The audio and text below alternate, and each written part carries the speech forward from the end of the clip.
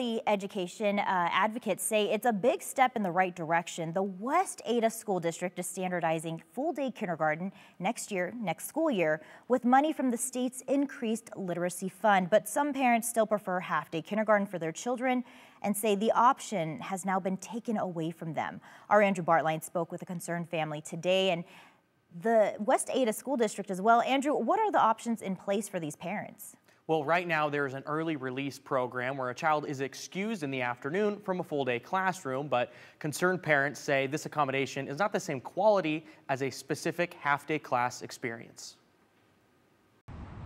Raising 5 kids in the West Ada School District has been a positive experience for Daniel and Afton Johnson. I love our school. It's the best in the district, I personally believe. Earlier this month, the district announced a move to free universal full-day kindergarten. It's taking shape next school year. It was a surprise and a bit of a shock when we found out. The Johnsons say they want their youngest enrolled in half-day kindergarten. It's a model that's worked for their older children, and the Johnsons say half-day will no longer be available. Those hours that half-day kindergarten give you, they're golden. They are special, formative year hours, those formative, fleeting years that you have to work with your child. I mean, they're crucial.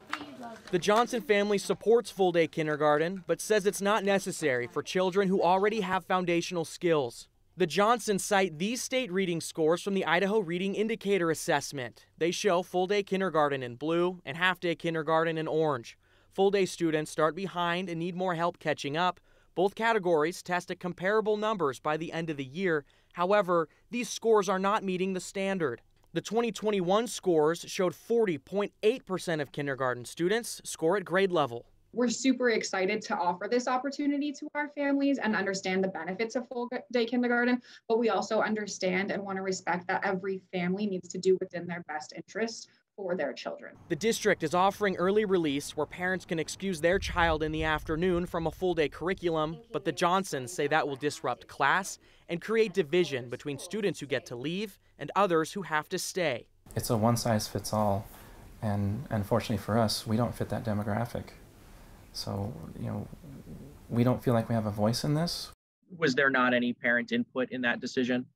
Not that I'm aware of. It's a move that leaves the Johnson family stuck between pulling their child out of a school they love or conforming to a curriculum they say doesn't fit their needs. It's a school of choice, and so she might lose her spot if we don't stay. So we feel kind of forced into this full-day option.